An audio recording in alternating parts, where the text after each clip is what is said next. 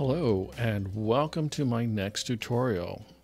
Actually, Tinker Lads, I'm actually not doing a tutorial today. I'm just going to show you today my favorite shortcuts and tools that I use in Tinkercad. I understand that some students will watch my videos but won't actually listen to the tutorials, and they're missing some very important tools that make life a lot easier when you're trying to learn this stuff. So prepare to be amazed by following along. So here we go. My very favorite tool, it's actually more of a, yeah, it is a tool, is the Align tool. Now the Align tool is this one right here. Now the Align tool, you can click on this, or as you can see down there underneath that word, you can just click the letter L. So let's try it out. I didn't click on anything. I'm going to hit the letter L, and there it goes. So when you want two things to be aligned, you click on the Align tool, and then you want them to click the center button if you want them both to be centered. And if you can tell, I mean, when you click on, before you click on this, you just hover over this particular circle. It shows you what it's going to look like. Over here, it's going to show you what it looks like here. So you get an idea of what's going to happen. Usually I use this because I want two objects to be one aligned with the other perfectly. So this is how you would do that. All right, so there's the alignment there.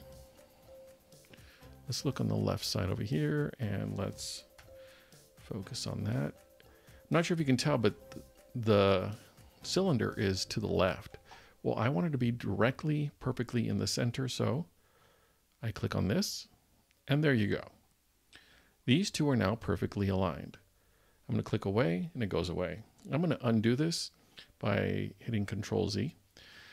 Now, here is the other little trick with the Align tool. Again, I'm going to select both of them. Instead of clicking on the L, I'll click on this. Let's say I don't want the cylinder to move. I want the box to move over here. Like right now, it's not a big deal because it's pretty much, it doesn't matter. But when you're designing things, there are certain times where you do not want one object to move. So to make sure it doesn't move, I'm going to click on it once. Now I can align it here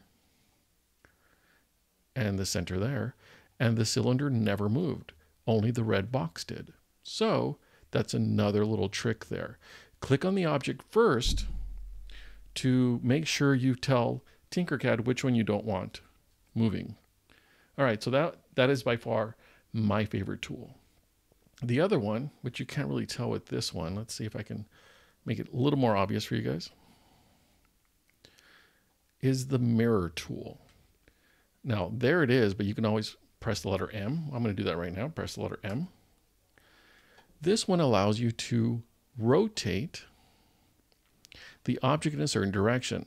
I use this a lot with legs. When I'm finished with one leg and I want to create a second leg, but on the other side of the body, I will use the mirror tool. Now check this out. If I click on this, it's going to make a mirror of this. See? But maybe I want it to mirror straight up. Well, let's see what happens. Maybe I want it to go the other way, and this one, it doesn't matter because it's still going to be looking, it's going to look the same. But the beautiful thing is you can look what it's going to, you can see what it's going to look like if you just hover over the arrows. That way you know what it's going to look like, and it's all good.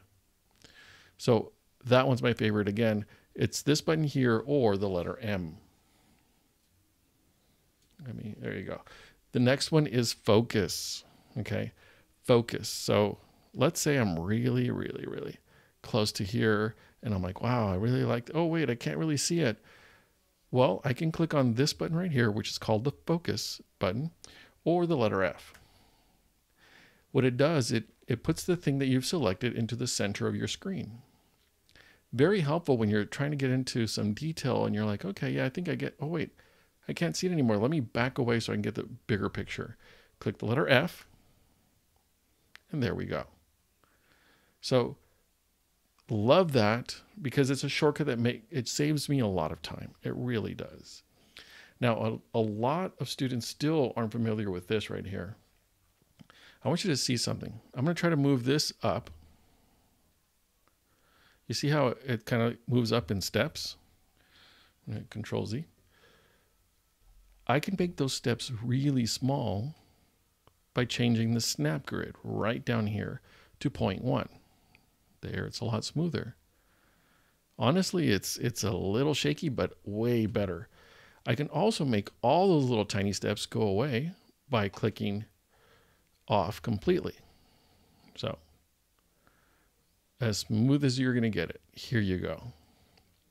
So all those are tools within Tinkercad that I use almost every single time. Now here's another tool. This is actually a shortcut, okay? Now a shortcut means there isn't a way to get to it by clicking on an icon, or at least I'm not aware of this one in particular. So a shortcut means you just have to know it. Now I want you to see something down here. By the way, I'm not sure if you noticed how I did that.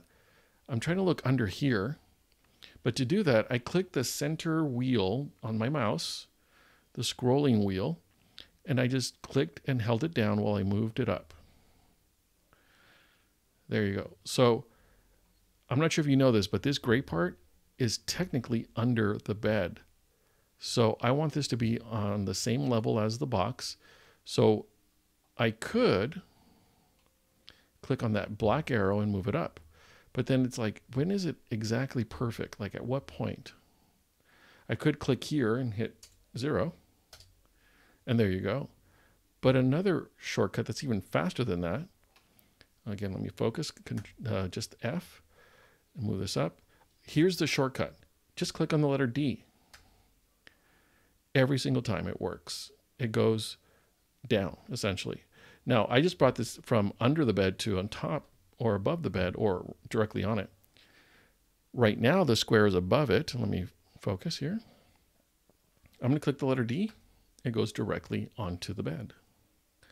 There you go. Now, that is the shortcut for going down. Now, here's the thing. Sometimes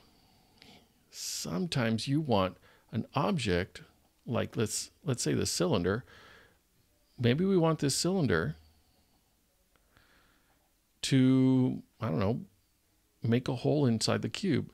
Now you could just click here, or there's a shortcut on your keyboard. Press the letter H. It makes the hole. But let's say you change your mind and you want it to be a solid. Click the letter S. It makes it a solid. Hole, solid, H, S. Awesome. I love that. Now, another one that my students aren't aware of, they know of this one, the undo, but I like Control Z. It just undoes everything that you've been doing. That way, if you get stuck and you're like, oh, I shouldn't have done that. Well, you just hit Control Z or the back arrow and you are good. Now, the next one, I just found out myself. So I want this, let me focus on that one right there. I want this box to move up. So this is how you would do it. First of all, so you can make it so it's easier to see. I'm going to click on the 2 millimeters so you can see this. I'm going to hit Command, and the arrows on my keyboard, I'm going to press the one that's pointing up. So again, on my computer it's Command, but on yours it's probably going to be Control. That's what happens when I hit Control. But on yours it's going to be Command. Now, let's say you go up and you're like, oh man, how many times did I press that button? You can always just hit the letter D and make it go down. Love that one.